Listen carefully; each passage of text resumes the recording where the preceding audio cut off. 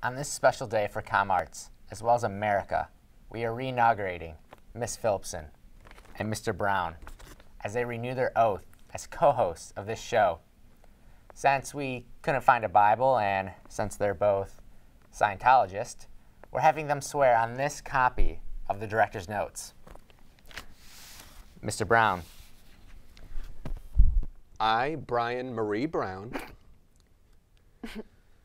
do solemnly swear that I will faithfully execute the role of Beaumont host and will, to the best of my ability, maintain my role as the hot one, so help me God. I, Katie Ann Phillipson, also solemnly swear that I will faithfully execute the role of Beaumont host, even better than my counterpart, and will, to the best of my ability, continue to be the main source of Albies for this show. So help me Paver. From Studio E at Michigan State University, it's the Beaumont Bulletin. Good evening, I'm Brian Brown. And I'm Katie Phillipson. Jimmy Fallon hosted the Golden Globes on January 8th. I didn't watch, but I assume A-listers were forced to play charades for 3 hours while the Roots pretended to tolerate this nonsense. The television show Scandal returns to ABC next week with a new season full of government corruption, lies, and manipulation. To catch the documentary version of Scandal, just take a good look around. In sports news, the College Football Playoff National Championship was hosted in Tampa, Florida earlier this month. Not that the season was over, we decided to take Sparty out back and put the poor guy out of his misery.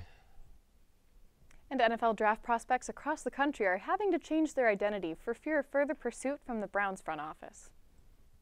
In entertainment, it was reported that on December 20th, Katherine Heigl and her husband welcomed a new child. Hey, they should make a shitty Katherine Heigl movie about this.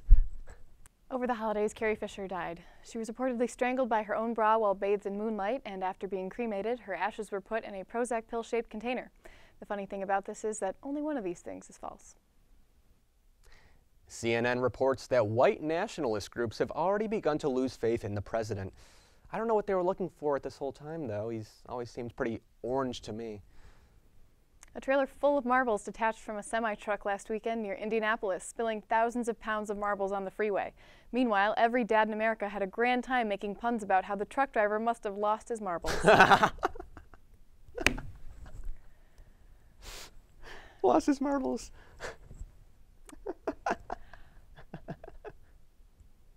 Moving along, cemetery workers in England reported a rumbling below the surface at Oxfordshire Cemetery.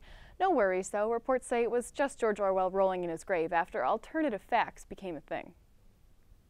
On that note, Katie and I would like to share some alternative facts of ours here today. For example, our show brings people together by sparking open-minded and respectful conversations about politics. Donald Trump isn't naturally orange. He's just in a reverse Rachel Dolezal situation. Betsy DeVos wants guns in schools not to protect against grizzly bears, but so public schools can offer more options to students after high school. Either go to college, get a job, or kill yourself. Shonda Rhimes is not making any more shows. La La Land wasn't even that good. Okay, that one's just a lie. It was great. Corinne from The Bachelor will go on to lead a long, successful life. I'm happy.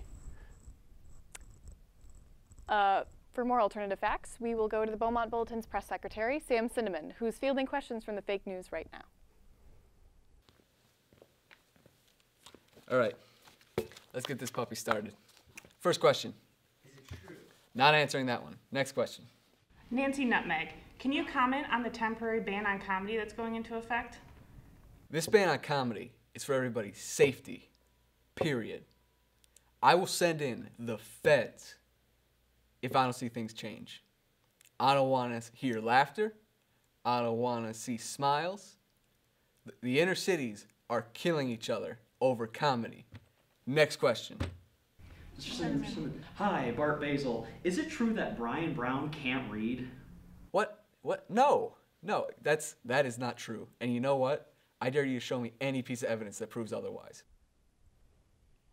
I pledge allegiance to the flag of the United States of America. Can you read what's on the prompter?